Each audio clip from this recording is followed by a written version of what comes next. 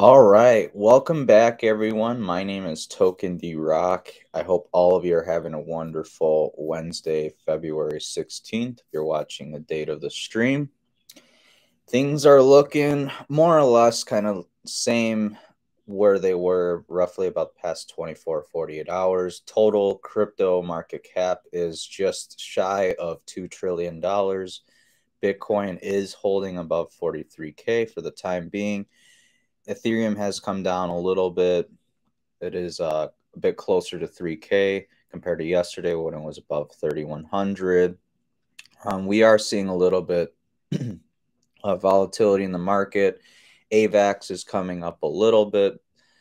Taking a look at the Bitcoin dominance, we are sitting at 42.2%. Ethereum dominance did climb a little bit to 18.8%, which is up a little bit from, I believe, 18.5%.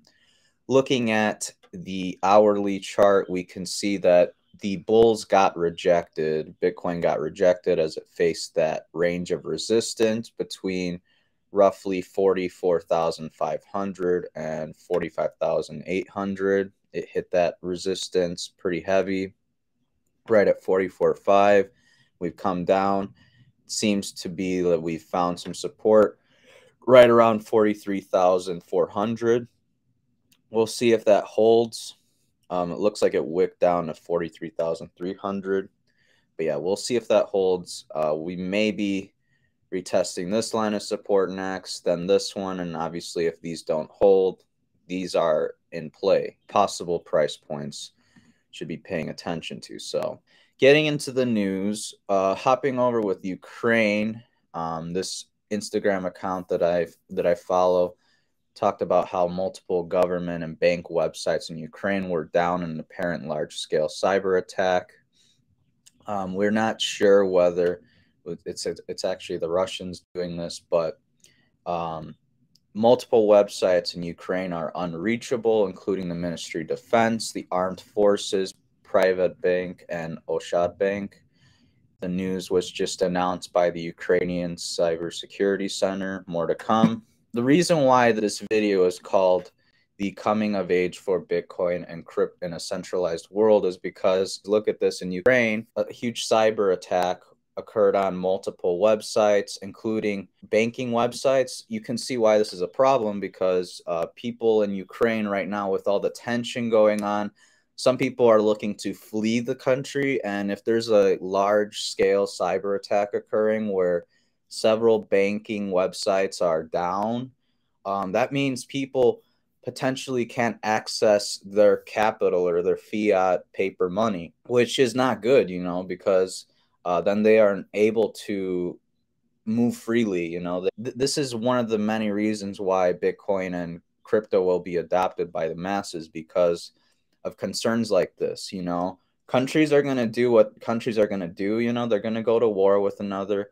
They're going to there's going to be cyber attacks on one another. Like, this is the world we live in, and adopting Bitcoin and crypto is kind of a way out of that whole system. It's not out of the system entirely, but you kind of have a way out if things get a little dicey, when governments are pushing for centralized power. But sticking with the Ukraine issue, Wednesday, Russia's defense ministry published a video showing tanks and military vehicles leaving annexed Crimea after a drill, adding that some troops were returning to their permanent bases.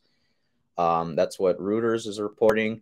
NATO's Security General Jens Stoltenberg said on Wednesday that there's no evidence of de-escalation and that Russia is increasing the number of troops, per The Guardian.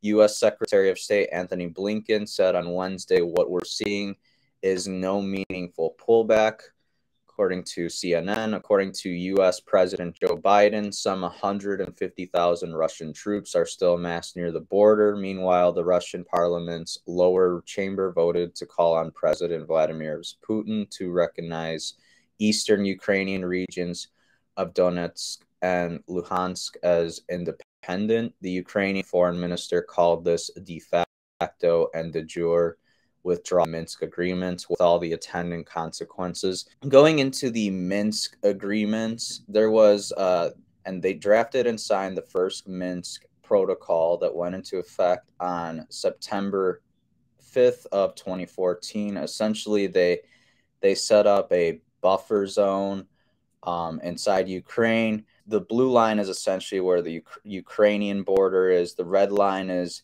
the Russian claim of the land where their border ends, and then these gray lines is the buffer zone, 15 kilometers each side of these lines of control. If we read a bit more into it, like it basically collapsed.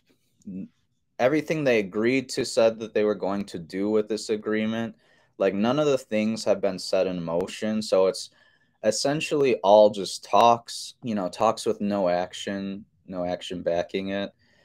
And then they did like a Minsk 2 protocol. Basically, nothing has really gotten done. Ukrainian foreign minister admitted that Ukraine is going to withdraw from that agreement that was between them, Russia, and a few other countries that were kind of overseeing the agreement, Germany and France being two of those. We have to be very careful about hysteria and calls for war and stuff like that, because hyping people up to go to war is a very dangerous game that some politicians and some people in media are doing right now. This lady, Maria Zakharov, a foreign ministry spokesperson from Russia, says peace in the region is threatened not by any reviews of Russian and Belarusian defense capability, but by Western steps to build up NATO forces on the Union state border and to supply weapons to Kiev. And that's the truth. There's two sides to this conflict, you guys. Like, I'm an American first, but I recognize that there are other powers in this world that we need to cooperate, believe it or not, with. There are going to be people that we disagree with on many fundamental issues, but we shouldn't be rushed to take military action against people we disagree with. The Sun was running the story. Look, Russia set to invade Ukraine at any time with massive missile blitz and 200,000 troops. U.S. intelligence claims it's fake news.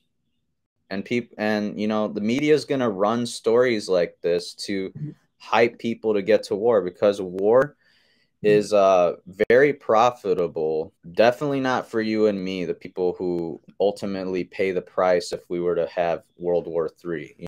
Be careful about media that's propagandizing the movements of the Russian military or the US military. Like, you got to be wary of all this stuff, because they're going to frame things in a way to get you to want war.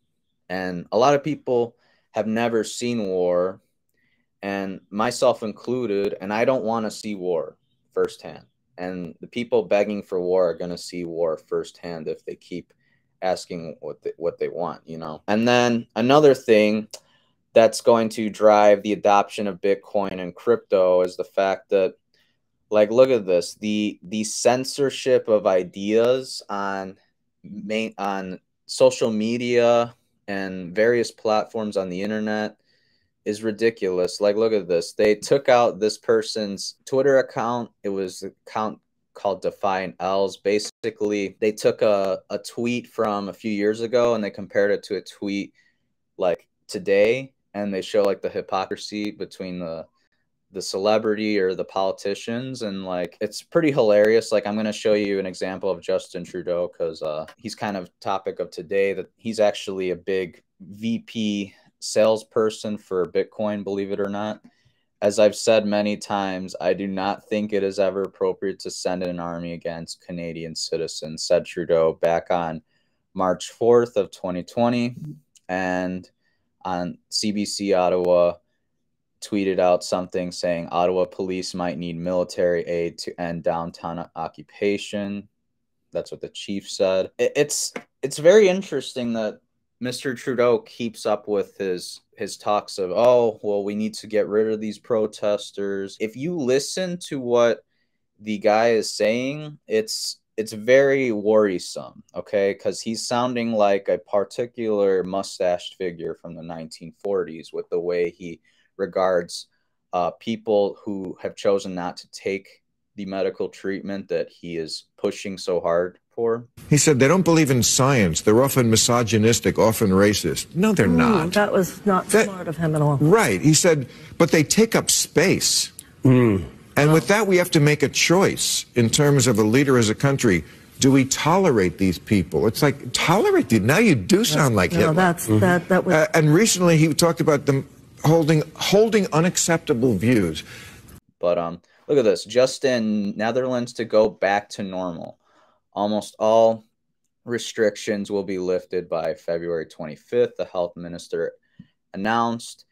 He added, we are now in a different phase. A lot of people are infected, but the picture of hospital occupancy is completely different. It remains virtually stable.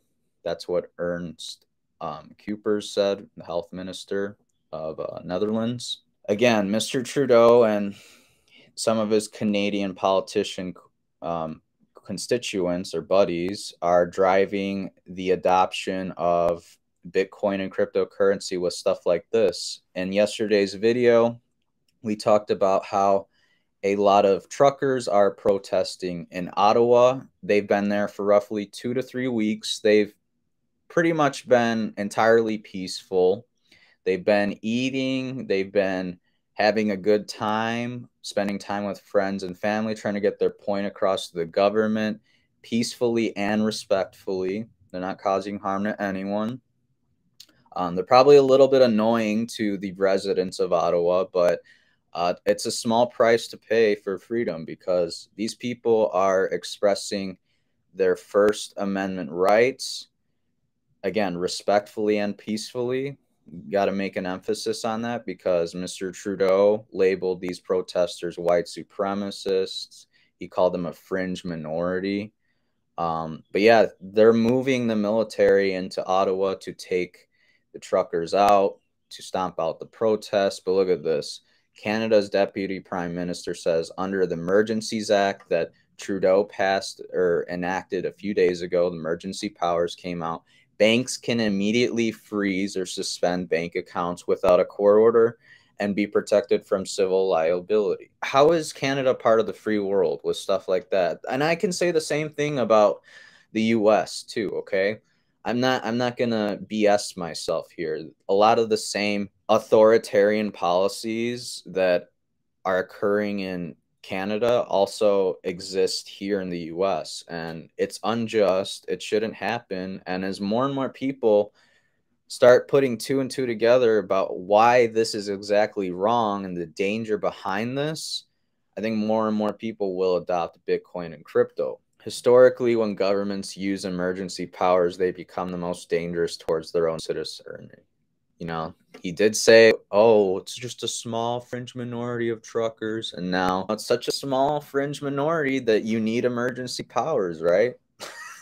Funny how that works, Mr. Trudeau. And Invest Answers, James actually tweeted this out. Congrats to the new Bitcoin VP of sales. He's doing an amazing job. I love these tweets. It's great. Governments will shut off your bank account when they disagree with you. Hashtag Bitcoin fixes that. And that's right, guys. And that's the thing. It's like you have to realize that if there's ever a point in history that you disagree with the government and you're speaking your opinion and you're maybe causing a ruckus, you know, you're changing a few people's minds because you're getting them to think a bit differently, they'll censor you. Look at Joe Rogan, okay? Look at so many other people, Robert Malone. All these people are getting censored because they are spreading, you know, unpopular opinions or opinions that go against the narrative or what the establishment and the powers that be have said is truth. I compare it to religion in the sense like with Catholicism and the 10 Commandments on the stones. It's kind of like that, you know, like people, the establishment says these are the rules and you can't question them. And if you do, well, you're going to get censored. You might end up in prison, jail. They might shut off your bank account. And I can tell you that Bitcoin and crypto is a way out of that centralization, and it's going to drive decentralization because people are going to get fed up with this stuff. People around the globe are starting to get fed up with the encroachment of the very freedoms that many of our grandfathers or great grandfathers fought for, 100 years ago or even just 80 years ago in World War II. A lot of those freedoms that they fought for are getting encroached on by governments around the world. I think people are coming to this mass realization that Bitcoin and crypto is the way out. Trudeau is the only one doing this. Look at this. Quebec is canceling its vaccine passport program in the wake of national protests. Trudeau is the only big figure politician in Canada that's pushing this garbage. I don't know what else you guys want me to tell you. Like, everything's getting digitalized. China rolled out their central bank digital currency last year. The US is going to do something similar. And the whole thing with that is, what if they do a UBI system, let's say 5 to 10 years down the line or whatever, because inflation's not going away, you guys. That's also driving the case for Bitcoin and cryptocurrency, because Bitcoin is a direct hedge against to the monetary inflation that we experience, and crypto in general has so many utility cases, but also can also serve as a hedge against inflation somewhat. If they do a UBI system, let's say everyone gets X amount of dollars per month. Oh, well, you're little Jimmy, you're expressing unpopular opinions. You're expressing opinions that go against the narrative or what the establishment says is true. Oh, well, you're going to get less credits, or you're not going to get credits at all. Like, that's the world we could be seeing here in the next 5 to 10 years. I'm not saying it's going to happen everywhere, okay? It's going to happen in a few countries first, and then depending on how people perceive the technology and perceive these new implementations or the new norm, it may expand to more countries, or maybe it'll get stomped out. Maybe people will just get fed up with this and demand decentralization. But I think we are in for a big fight. I think the banks are going to have to change drastically because of Bitcoin and crypto. I had a coworker tell me, like, dude, I moved from Colombia and it was such a change coming here to the US. He's like, in Colombia, we use nothing but cash. We don't use debit cards. We don't use credit cards. There's none of this like here in the States. And he's like, when I came over here to the States, it was such a culture shock. Like, I saw people just swiping cards and everything. And I'm like, see, like, he sees just from going Colombia to the US, he can see the difference. Like, everything is much more digital here. Like, between the debit cards, the credit cards, the technological stuff, like, everything's getting digital, you guys. It's that's just the world. That's just the way the world is headed. I hate to put it that way, but I think people are going to get fed up and they're going to demand for Bitcoin and cryptocurrency to be legal tender, because what they are doing to our currency and how they are able to limit how we interact with one another with these cryptocurrencies is ridiculous. And I think people are getting fed up with it. Between the mandates and these limitations are ridiculous that the centralized system has imposed on us. But not to sound too doom and gloom, honestly, I think I'm very hopeful for the future, because I think we are on the cusp of something very, very big. I think the next few years will be pretty tough, in the sense that I think they're going to pull all the stops to make it seem like the cat's not out of the bag. But there's going to come a breaking point where majority of people are like, oh, okay, I get Bitcoin. I get crypto now. Why do I need these banking institutions? Why should the government have a say of whether I can send this money to this person for a protest or not? I see a massive unshackling. Like, I feel like we're all kind of like walking around with shackles on our feet.